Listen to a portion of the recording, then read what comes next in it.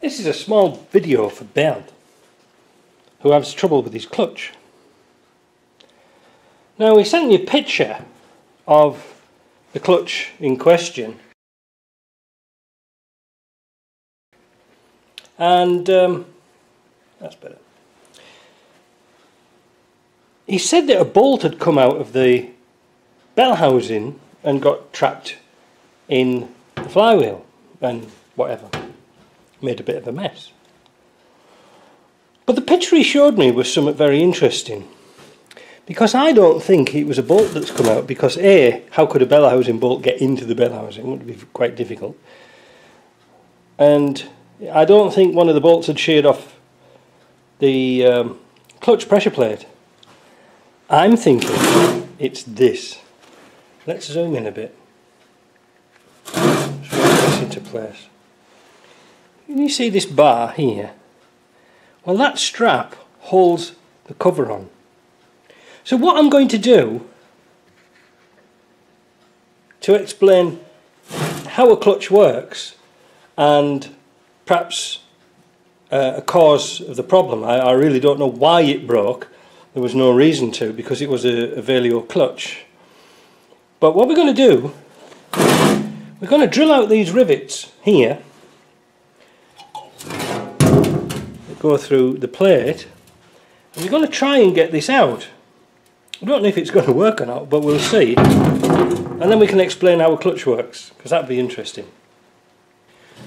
So I've just drilled out the 3 rivets, 1, 2, 3, and now we're going to separate the 2 parts.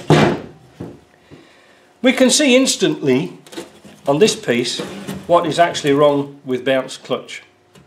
This strap here, well, it's the plate here that's broken, and this is still attached to this plate here, but it's come out and caught inside the gearbox and the bell housing. It's flayed around, so it had to be replaced. But why it broke, I don't know. I've never seen one break before, so that's the reason for that. So there isn't actually all that much to a clutch when you get inside it. All it is this cast iron plate which goes between, so on this side would be your friction plate, and then further on would be your flywheel. Alright? So how it works is this. This spring, as if you can see here, is curved because there's no pressure on it. But when you've got everything all compressed, so let's say for example you've got your flywheel, you've got your friction plate, and you've got this, once you tighten all this lot against your flywheel, you'll find that these fingers will go flat, alright? But there's an enormous amount of clamping pressure. And the spring is here, and it pivots on this fulcrum. It's a big round fulcrum. Just think of it like a lever. So when you put your clutch together, these fingers will be all flat. But when you put pressure on by pushing your clutch down, oh, that looks a bit rude, but when you put pressure on with your clutch, these fingers will go inside and these will retreat, if you see what I mean. So you've got that type of an idea. So when they go in, that goes back and that releases your clutch, and that is all there is to it.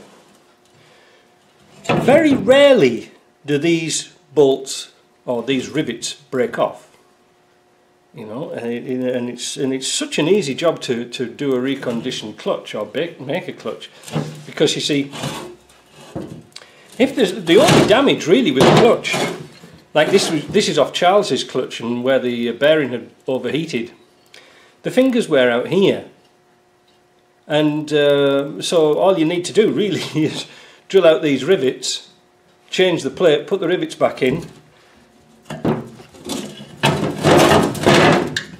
put this on a machine and remachine this surface, and then simply put it on, put the rivets in, job done.